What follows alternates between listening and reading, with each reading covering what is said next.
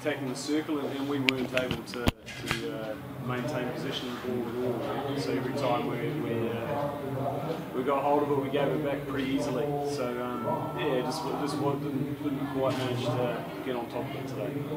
Yeah, it's obviously not what you had planned. Did you change the tactics as the game progressed?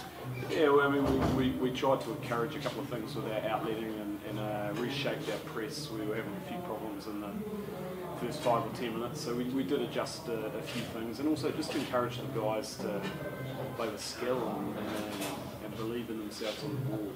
You know, boys are good players. And sometimes you second guess yourself a wee bit when you've got another good player around you, and it's part of the competition. So yeah, I mean, there was a few adjustments, but just also encouraging the guys just to be able to play and enjoy the competition. And did they enjoy the competition overall? Have they all had a good time? Yeah, for sure. I mean, we've been here for a wee while now. We came in early to KL and played, you know, nine games in 2 weeks. So for our group, that's good. It'll have us in good stead for World League 3.